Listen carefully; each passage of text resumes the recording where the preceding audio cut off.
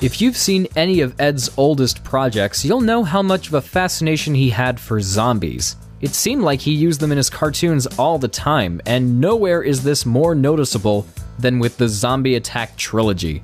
These episodes were pretty special for their time. They were the first to follow a continuing story, and they're the only classic Eddsworld episodes I know of that actually maintain some sort of continuity. But are the Zombie Attack episodes any good? Well, that's what you're here to find out, isn't it? The first episode starts with the guy's car breaking down, and so they need to find a repair kit. Wait, couldn't they just call a tow truck? Maybe it's a British thing. Anyway, they go into town and discover that the whole place is infested with zombies, one of which bites Matt's arm off. Ed, Tom, and Tord go away to gather weapons to take out the rest of the zombies, only for Tord to be bitten in the process. After his funeral at the start of the second episode, Tord emerges from his grave and recruits Ed to help him find the Necronomicon in order to properly put his soul to rest. Obviously, this is a nod to Evil Dead. In fact, Ash even makes a cameo. It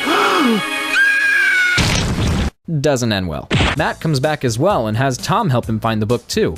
But it turns out there are 3 books, and Matt chooses the one that sucks him into a void. Tord finds the right one and departs into the afterlife. Matt manages to escape, however, and this leads into the 3rd and final episode, where he leads a new zombie uprising. With Tord out of the picture, it's up to Ed and Tom to stop it. You'd think for the finale to a trilogy there'd be a lot more stuff going on, but it's actually the least eventful of the 3. The only big thing I can recall happening is Ed and Tom killing a bunch of zombies. The ending's kind of fitting, and I won't spoil it for those who haven't seen it, but with the first 2 episodes building up so much, the 3rd one just kinda slows down and doesn't close out the story on a particularly high note. It's sorta like the Amazing Spider-Man trilogy, only the 3rd one actually happened. That's not to say I didn't enjoy Zombie Attack 3, because I did. I enjoyed all of them. Like with a lot of classic Eddsworld episodes, the humor comes from interactions between the characters, jokes subtly hidden in the background, and the crudeness of the animation, particularly in Zombie Attack 1. The style continues to evolve over the course of the trilogy up to the final part, where it's definitely the most defined. If I'll be really honest though, there was always one thing about the Zombie Attack episodes that really bothered me. In Zombie Attack 1, Tord starts out with the voice of Alex Lab, but then suddenly near the end it's the real Tord's voice. What, did he just get zapped with a voice changer from Spaceface at some point off screen? I know Alex was voicing Tord because the real Tord didn't have a microphone to record with, but couldn't Ed just have him redub Alex's lines after getting the new mic? Or was he just that determined to get it out, he didn't want to bother redoing the lip sync?